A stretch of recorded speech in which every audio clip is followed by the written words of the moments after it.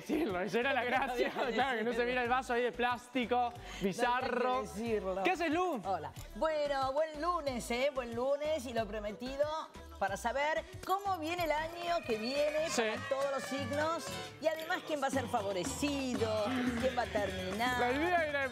¿Qué? Yo le digo, le vamos a dar una sorpresa a Lourdes. Pero la idea era hacerlo en el plasma grande, chicos. Acá es una berretada esto, ¿entendés? No. Claro, acá le ponemos globos. Ahí está, ven, mirá. Vamos a ir un segundo, nos movemos un segundo. Con la 3, vení, Lu, levantate un segundo, vení. Vos seguís, vamos a ir con Vale, pobre. Ahí está, vení, ahí está. Vamos con Vale, pará, tranquilita, que ahí está, con Vale, ahí está. Vamos, ahí está. La miramos a Vale, ahí está. Y ahí llegamos, ahí a los globos. Ahí está, ven, ahí está con los globos. Ahí está. Y gracias a aprovechar todos los mensajes, llamados. Muchísimas gracias, Nurita. Feliz cumpleaños. Y después cada uno con su personalidad. Está medio oscuro, ¿no? Y siempre no importa. Tiene luz radiante. No, pero se ve hermoso, se ve hermoso. Ahí están los globos. Mirá qué lindo. Amarillo, violeta, la transmutación. Violeta, ¿qué color? Mirá, rosa, rojo. ¡Rápido! ¡Es el desafío! ¿Cuántos globos amarillos hay en la imagen? Ahí está, es el desafío. Bueno, bárbaro. Gracias y bueno, Noelia dijo, perdón. ¿Qué dijo Noé? Como es ella, ¿viste? Sí, ¿qué dijo? Géminis. Perdón, Lu, ¿es tu cumple? ¿Viste la cara de ella? ¿Ayer te dijo? Sí, Ay, no, es una loca. Esa Noelia es una loca. No, es la original. Sí, la original. Es la original. ¿Vos sos Lourdes original? No, ya sé la original. Dice, bueno, viste, porque ella te dice así. Bueno. La verdad. Bueno, los globos, te saludaron todos, te saludamos todos, claro. Por cumpleaños, sí, miren, muy bien, ahí está. Miren no me lo salió porque no ve nada. No traje la torta, les voy a contar. Porque lo pensé bien, no se puede negar. No trajo torta. ¿Saben por qué? La mayoría está haciendo régimen. Lo que voy a traer en la semana, que lo vamos a mostrar, sanguchitos.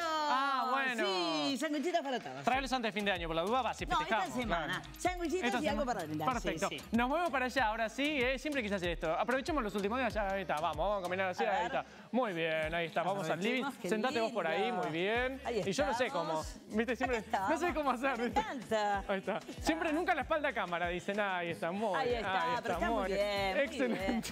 Las señoras ya nos adoptaron. Ay, qué lindo. Ya estamos adoptados. Bueno, che, ¿hacemos predictions? Vamos a hacer predicciones. Es importantísimo que sepan cómo se maneja una predicción. La predicción, ¿sabés cómo se maneja? Porque vos decís, voy a leer mi horóscopo la predicción. Yes. Hay momentos durante cuando el sol está en tu signo, ¿viste? Cuando cumplen años. Por ejemplo, ahora Escorpio está pasando el sol, que hay cosas que son más favorables y otro planeta que nos hacen oposición y nos atrasan. Claro. No es que te atrasa y no se va a cumplir. Cuando te atrasa, cuando dicen que están en oposición, que es no favorable, es como te tenés que hacer la plancha y no hacer inversiones, comprar nada, quedarte quieto. Es como una meseta. Vamos a hacer un pantallazo y empezamos. Dale. Los más importantes y los más favorecidos es Sagitario. Porque el planeta que ayuda tanto, que es muy bueno, estuvo en Escorpio y pasa para Sagitario. ¿Qué va a traer Sagitario en general para todo el mundo? Viajes. Muy bien. Viajes sobre siempre todo... Sagitario siempre decís, ¿no? Que es el viajero y siempre le gusta viajar. Caballo. Bueno, pero lo que va a traer es viajes postergados. Mucha gente que venía trabajando mucho se van a gratificar con los viajes. Y vamos a comenzar como viaje. No, muy lindo. O sea, vamos a aclararle a la gente que nos está mirando. No estamos haciendo predicciones para esta semana, señora. Estamos haciendo predicciones ya para el 2019. Lourdes ya está trayendo qué va a pasar con vos, con tu signo el año que viene ya. Claro, y quiénes van a ser más favorecidos para terminar carreras, para comenzar, y quiénes también, porque todo tiene que ver por algo, el movimiento celeste, el movimiento de los planetas. Hay algo que se terminan y hay algo que se comienza. Siempre, por eso la carta número 13, que es la de los grandes cambios y nuevos brotes. O sea, que en la vida es así, se corta, pero salen los brotes. Bueno, eso es bueno. Es una resurrección, cambios para mejor. Muy bien, bueno, vamos a arrancar de a 4. Vamos a hacer la primera tanda, vamos a hacer Aries, Tauro, Géminis y Cáncer. Así que si sos de esos signos, quédate ya, que vamos a hacer esos 4 primeros, ¿dale? Muy buenos. Vamos a hablar de Aries. Dale. El ingreso de Júpiter a Sagitario, lo que estábamos hablando recién. Cuando ingresa en un planeta, no es que solamente a él le va a favorecer. Vamos a recibir influencias en varios, porque como cuando estaba en Escorpio, era Escorpio quien favoreció que salga a la luz todas las cosas, porque Escorpio es el signo que busca el detective. Miren, el Sherlock Holmes. Y salieron un montón de cosas de la luz, los cuadernos, la economía, un montón de cosas. Ahora, ¿qué pasa? Júpiter para Aries, ahora que pasa Júpiter a Sagitario, este tránsito le traerá a Aries aperturas positivas. Ah, muy bien. O sea que Aries está esperando bastante hace mucho tiempo porque lo tiene a Urano, que Urano es el de los grandes cambios. Sí. Te hace cambiar. O cambiás para bien o te hace cambiar. Claro, a la fuerza vas a cambiar. Es como, por ejemplo, me llevé materias. Bueno, no entendés, seguís repitiendo hasta que te pones las pilas y estudiás y pasás. Esos son los cambios. Te hacen madurar. Bueno, entonces... Los cambios son buenos generalmente, entonces. Por más de que duelan en algún momento, son positivos. Pero los cambios siempre son buenos. Hay que verlos desde ese punto de vista. Eso se llama también psicología positiva. Todo cambio viene para bien. Por más de que en el momento sea doloroso. Pero por eso es un cambio, la costumbre. Exacto. Hay gente que le cuesta, por ejemplo, Capricornio es un signo así que fijo de tierra y le cuesta. Yo cuando me mudé, Guillermo no se quiere mudar. Claro, quería quedarse en su casa vieja. Claro, y él quería ir a desayunar a la casa vieja y así estuvo 3 meses desayunando. En serio, ¿eh? Sí. No, pero bueno, hay gente que le cuesta un poco más. Por ejemplo, a Tauro también le cuestan los cambios. Claro. Porque les gusta la firmeza, la tierra, lo concreto. No como, por ejemplo, Acuario. Acuario, como es aire, les encanta el movimiento. Vamos con Aries. No sé si tan brusco, pero bueno, está bien, sí, nos gustan los cambios. No, tampoco no, pero les gusta. Tampoco. Cambio. Como un arbolito, cambio. ¿Viste cómo ese? Cambio. ¿Es ese el que te lava el auto que hace? Sí, claro. Ya lo actuamos el otro día, el Michelin. Sí, Mira, ¿cómo era? Sí.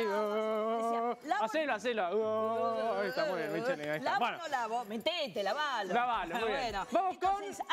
Aries trae cambios, dijimos, positivos y oportunidades. Muy bien, excelente. Se resuelven juicios a favor. Eso es bueno. ¿Te das cuenta cómo empiezan a resolverse juicios pendientes a favor que tenías?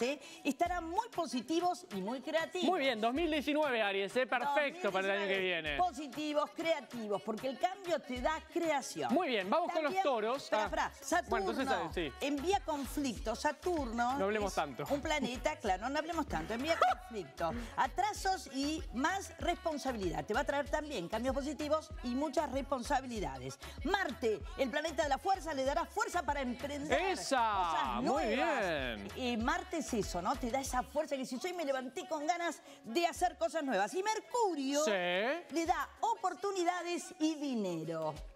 Mira. Es decir, voy a empezar a hacer algo nuevo que me va a traer dinero. Muy bien. O sea que fíjate que va a ser un año positivo. Excelente. Vamos con los toros ahora sí, señora Perón. No hay enfermedades, por eso...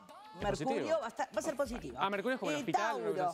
Mercurio es el de la cabeza que te va a decir cuidate. El de la mente. El de la mente, el del comercio que te va a decir cuídate, no tomes porque te hace mal. Está bien. Toros, a ver. Los toritos, tierra y el regente es Venus, el amor. El toro no puede vivir sin amor.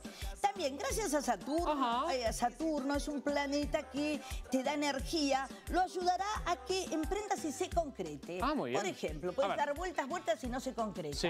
Para Tauro, el año que viene se van a concretar acciones. Vamos. Trabajo, todo lo que venís este año tirando, llenando de currículum. Tauro, trae recompensa 2019. Porque te va a salir, porque no te desviaste del objetivo. Muy bien. Bien. Urano, de los cambios repentinos, se instala en Tauro el 6 de marzo. ¿Qué significa? ¿Qué significa el 6 de marzo? Apurate porque te vienen cambios. O sea, aunque no quieras, te instalas. A partir del 6 de marzo es...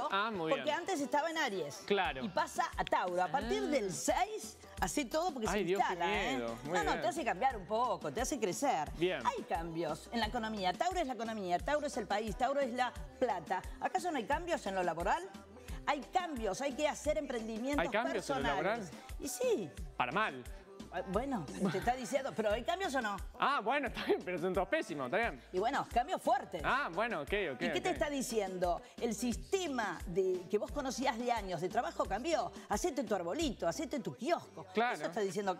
una pequeña empresa, una pequeña... en tu casa, algo que se te ocurra. Muy bien. No sé, salí a pintar y te pones algo de instalación. Muy bien, bueno, ¿Sabes lo que se viene mucho para Tauro? ¿Qué se viene? Y para la economía. ¿Qué? Arreglar lo que está viejo, en serio. Está bien. Antes lo tirabas, ahora lo mandás a arreglar. Lo reciclás. lo reciclas. Muy bien. Y Venus se concreta la familia y compromisos. Aquellos que le vienen escapando, se concreta la familia y compromisos. Mercurio pasa por el signo concretando los negocios que estamos hablando. Todo bueno, chicos. Para el año que viene, felicitaciones. Ya los aplaudimos desde acá. Bueno, si te pones las pilas Sí, claro. y cumplís. Ahora, si vos no querés cambiar y decís, me van a llamar y te quedás sentado en la silla... No, hay que moverse, hay que moverse. Muy bien. Hay que moverse por Urano. Urano te pone el viento y ¡pum! Esa. Bueno, vamos con Géminis, Lu. Con Géminis. A ver, atención, geminianos. Géminis, mira, es bueno, ¿eh? Yo lo estuve viendo ayer. Esos que se escapan. Géminis es el signo de aire. Ajá. Como Acuario. Aire. Claro, agarran las cosas. Mercurio. Y tienen a Mercurio, que es la mente. Ajá. Reciben influencia de Júpiter positiva desde donde estén ubicados. O sea, Géminis va a estar recibiendo esa fuerza de juventud. Sí. Pasa que los geminianos ya empezaron a recibir esa fuerza de juventud. Muchos comenzaron, por ejemplo, a hacer deportes, a cuidarse el cuerpo, a cuidarse completamente todo porque quieren estar más jóvenes. Claro. Pero hay una alerta que dice que no se les pase la mano. Ah, como que no se vayan hacia el otro lado. Muy Claro, bien. Muy bien. O sea, que ya lo están recibiendo, Géminis. Excelente. El cuidado en la salud, número 1, ¿bien? Que no se pasen para el otro lado. Aparecerá ofrecimientos que no dejarás pasar. Éxito laboral. Te van a aparecer cosas que vas a decir, pero sí, agárralo, Agarrá, no lo dejes Géminis, pasar. agarrá. ¿Ves algo? Agárralo. Muy bueno. Cuando pasa sobre todo el sol por el signo, hay algo muy importante. En el momento de tu cumpleaños, el sol pasa por tu signo y te deja crecimiento económico y gente muy conocida te van a ofrecer algo. Ay, qué lindo. O sea, que para Géminis el año que viene va a ser importante en los conocidos, amistades y personas donde has trabajado. Muy bien. Te van a dar un crecimiento importante. Esa Neptuno. A ver, Neptuno, no se olviden de Neptuno, que es el planeta que de la confusión. Vos decís, voy a poner un negocio y te está confundiendo. No, quietito. Todavía no, entonces. No, dice, o sea, cuidado en apresurarse. No confundirse. Pero cuando pase Venus, ahora viene lo más lindo también para Venus, Géminis. el amor, a ver. El amor le va a dar una estabilidad emocional. ¡Esa! O sea, todos los geminianos que se venían escapando, pues son muy racionales, les van a abrir la puerta del corazón. Ojo, ¿eh? Muy bien, pa. ¿Un amor será de pareja? ¿Un amor así de pareja? Sí, pareja. Puede venir a través que estás trabajando, que te dé una mano como diciendo, vení, te necesito, pero...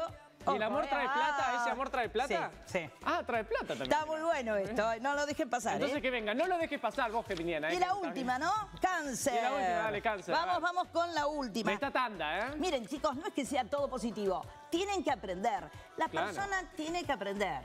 Por ejemplo, uno de mis hijos me decía, ¿y cuándo? ¿Cuándo? Y bueno, aprende, querido, todo tiene su tiempo. Tal cual, querido. ¿No es cierto? Aprende, querido. Aprende, Adolfo. Querido. Adolfo, tranquilo, Adolfo. Ah, Adolfo es el hijo, chico. Adolfo es el más grande. Cáncer. Cáncer, que del 21 del 6 al 22 del 7, su regente es la luna. Ajá. Por eso se levantan a veces alunados. Viste que hay momentos para los cancerianos, mira, ahí está Cáncer, esa plaquita, donde se mete para adentro y habla cuando quiera. Sí, Cáncer, es introvertido. Hay dos cosas que lo enternecen a Cáncer. ¿Qué cosa? A ver, la los plata. animales y los niños. Mira. No, les gustan los niños y los animales, porque los cancerianos en el fondo son niños. Bueno, vamos a empezar. Claro, Cáncer, este año se liberan del karma, por fin. Porque venía del karma. Como una me dice, estoy cansado de mi karma. Y bueno, liberate, querida. Hay que liberarse. Claro. Bueno, ¿por qué? Porque se liberan. Saturno le va a hacer oposición, pero tengan cuidado. Les recomiendo a los cancerianos que comiencen que vayan al médico, nutricionista y comiencen una buena dieta y que no se alejen de eso. Claro. Que mantengan la conducta. Exacto. Porque si hoy cumpleaños tomo. No. Bueno, un poquitito. Conducta. Un poquitito. Claro. No como Fernando, que viajé todo el tiempo y no pude tomar nada. Ay, bueno. Una cerveza. Y bueno, vos te fuiste con tu hijo. Nunca más. Saturno. No, sí. Saturno. Entonces, cuidarse y dieta alimenticia, por favor, que les va a ir muy bien. Plutón también les trae cambios. Y Venus los va a acompañar con lo que ya tienen. No va a haber cambios en el amor, o sea que va a ser, no es como Géminis, ¿no? Pero Cáncer va a estar quietito en el amor. Muy bien, bueno, vamos a hacer esa. Es el año que viene. Una bien, otra más. Exacto. Pero es el año que viene que para el país va a venir muy bien. Bueno. Vamos a pasar con momentos difíciles, pero mejorando. Bueno, esperemos que así sea. Bueno, gracias, Lu. En un ratito nada más hacemos otros 4, los próximos 4. Así que no se desprendan acá de la pantalla de banda, que en un ratito seguimos. Gracias, Lu. Ahí estamos.